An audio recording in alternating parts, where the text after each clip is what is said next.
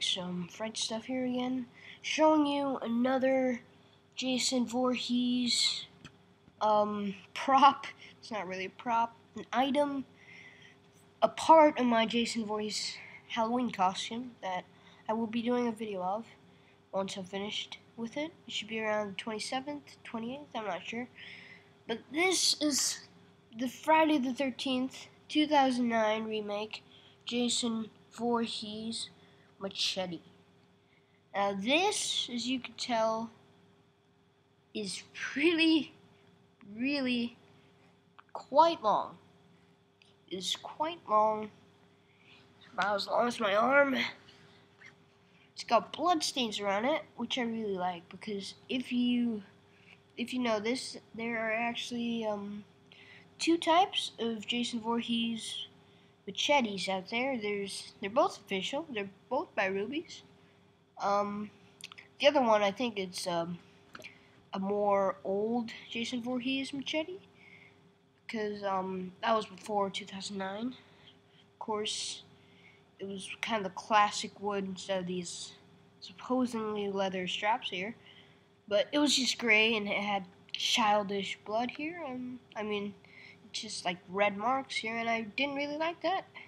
So I just waited until this guy came out. It's black, as you can see. There's a little pattern there, make it look like you know, I'm not sure what it's supposed to look like, but it's not completely smooth.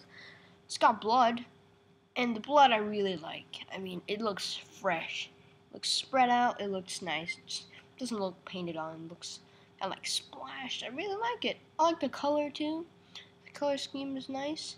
It's drops everywhere, as you can see. I really like the painting for this. It's a really classic knife. The tip is not too sharp. It's not sharp here, so you could actually whack around your friends. That's actually not a good idea, but you could see here, the hold is perfect for my hand, at least. I can hold it really well.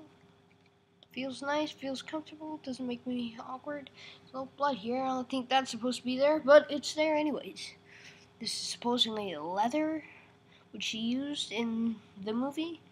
You could Google an image of that, and there's a bunch of rivets here. It's a little miscolored, as you can see, but I think it's alright. It's pretty good. It's a decent machete. It's pretty cheap. I'm not sure, I think it's $18 US.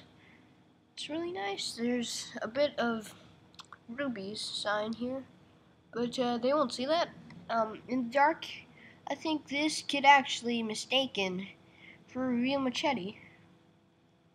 But of course, if you want, there is always the other option of actually getting a real machete, which I do not want to do that, because on Halloween I like to scare kids and like charge at them.